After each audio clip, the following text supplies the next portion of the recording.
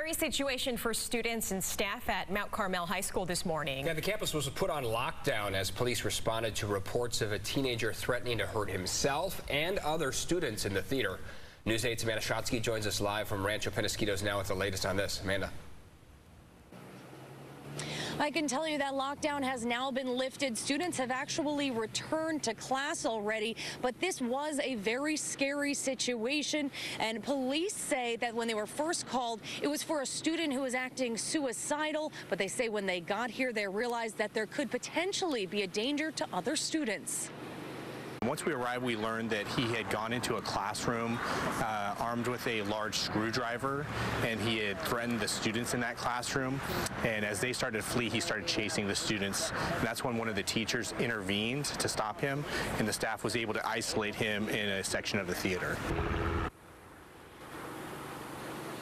And this is cell phone video of that Mount Carmel High School student, a 17-year-old, being taken into police custody. This after he threatened his peers with a screwdriver that police say he brought from home.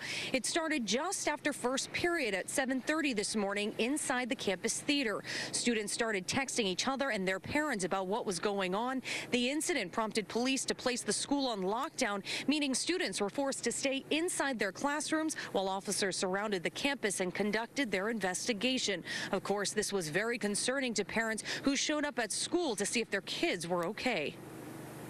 You never want to hear that, kids are on lockdown, and, luckily with the kids, they have their phones, they can text, but my youngest, I haven't heard from her, but I'm pretty confident she's okay. Whether it's my kid or their friends, I mean, that's not what, our kids shouldn't be experiencing this in our schools.